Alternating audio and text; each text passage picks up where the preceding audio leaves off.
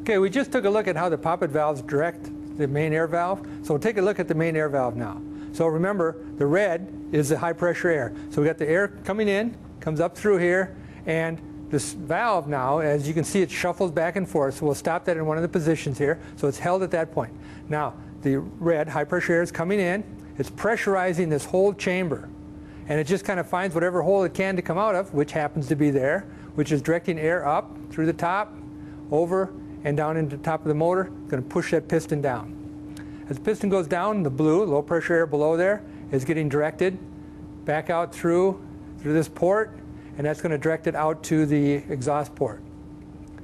The valve's going to shift again. As it hits there, it moves it down, and the air is going to just travel back and forth through those ports. So that's how the main air valve drives. Now the other thing we have on this motor that's different, we have two series. We have one with and we have one without the linear sensor. So you can see the shaft running through here. That's the linear sensor. It's mounted on the top of the motor. That's what the electrical mechanism is up here. The shaft comes down. There's a magnet on here. This magnet and the sensor read each other to determine where it is, where it's positioned.